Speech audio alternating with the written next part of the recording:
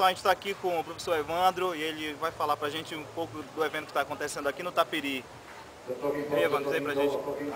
Essa é a Seranata, que é um evento organizado pela Faculdade de Letras e Faculdade de Educação, vinculado ao projeto Subversine, que é um projeto de cinema. E a ideia é que toda primeira sexta-feira do mês a gente esteja aqui apresentando cinema, literatura, música, né, no espaço do Tapiri, o espaço aberto, e que apresente filmes que tragam temáticas sobre a cultura, a arte por décadas, por sujeitos, artistas, e que a gente faça debate, tenha exposição de arte, fotografia, cerveja, festa, e que dê um ânimo cultural ao campus toda a primeira sexta-feira do mês.